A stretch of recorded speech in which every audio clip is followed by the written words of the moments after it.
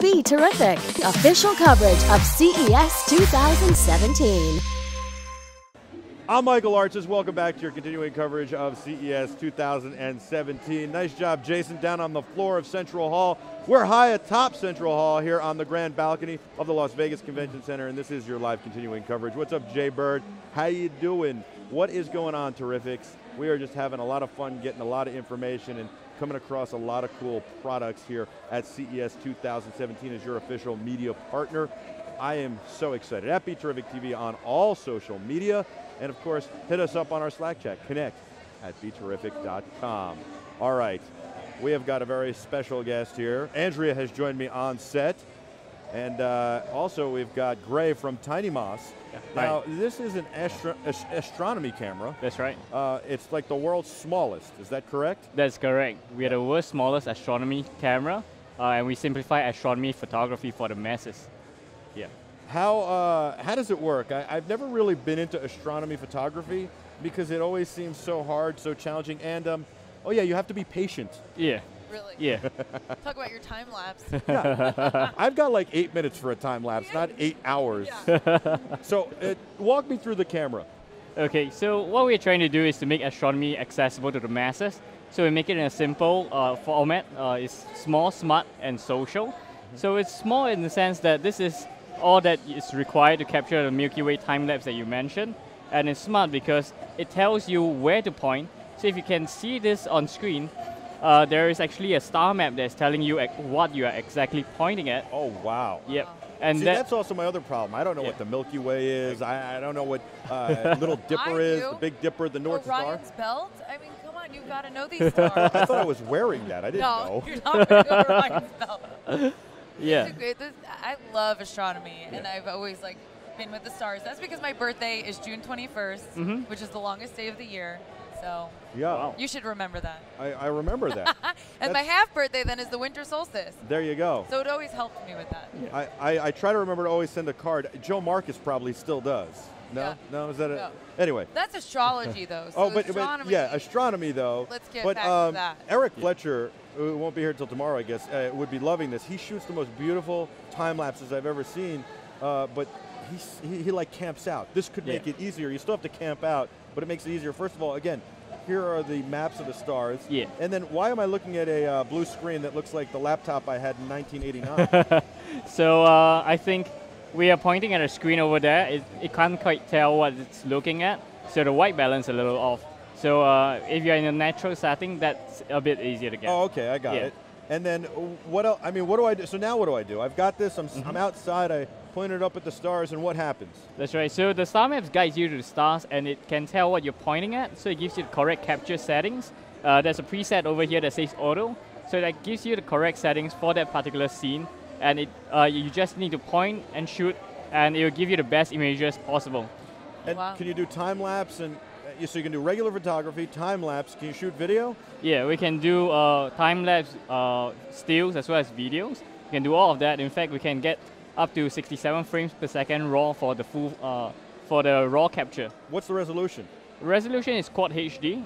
That's about 4 megapixels. We're designing this totally for social media. So after you've captured all of that, it processes all the images within the camera. You can upload it to social media using the Wi-Fi that we have built into this one. Wow, Yeah. very nice. And I mean, how did you think of this? Because I know there are a lot of people into astronomy and astronomy photography, but I mean, I don't know. You know, it's not something I would normally think of. Yeah, so what started all this was the fact that I used to be a professional photographer. So I had some of the top-of-the-line DSLR with me when I saw the Milky Way going from horizon to horizon. But I don't know what I'm pointing at, and I have no idea what's the capture settings. So what are the odds that a regular person will be able to do that when I was a professional photographer? So I thought, hey, a little software here and there can actually really help out a lot. And we really designed this for the average consumer. It's lightweight, it's not very expensive, it's very easy to bring around and just capture. When you say not very expensive, we talking $400, $500? Around that range. So we are still on Indiegogo pre-orders right now. So that's get.tinymos.com. So that is going for $459 US for the standard set, and we have a whole range of accessories as well. And do they include the telescope here? Yeah. Love it. This is a telephoto lens. This is a telephoto lens. So for those who are interested in photography, this is equivalent to 700 mm in focal length. So this will actually get you... Did you say 700 millimeters? That's right, This 700. is 700 millimeters? So it is 100. We have a 7 times crop factor. So you're looking at equivalent field of view of 700 millimeters. Wow. Yeah. So that's a tiny sensor.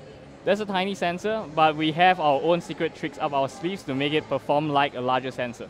And if we go to your site, can we see samples? Yes, definitely. We have great samples. We have captures of Milky Way from Malaysia. We have we have some from Big Sur, California, and we also have a time lapse that we took from Melbourne when we visited Australia. So yeah, do check it out. What's the response been like to this camera? So the response has been great. We got very lucky. A lot of press actually love us. Nice. Yeah. So when it is a little bit of a different market, you know, that's so right. that's good for you guys. Yeah. Now, is it a one-trick pony, or if I wanted to shoot some photos later, can I also do that with it? You can. In this atmosphere. You can. So you can take regular photos. I was listening to the nonsense in the Slack chat. All about, they're talking about the NES Classic and how you could shoot boards for NES on this, like asteroids and all that stuff. Okay. Yeah. So you can actually use this as a day camera as well. It's really designed for travel. Sure. So, I only have to bring one camera on vacation.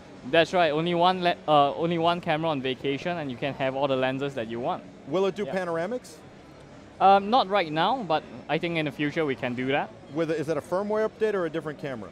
Probably a new lens. Oh, a new lens. Yeah. Nice. How many accessories do you have now? It's the camera and then the telephoto. It comes with a standard lens. Yeah, so every camera comes with a standard wide-angle lens.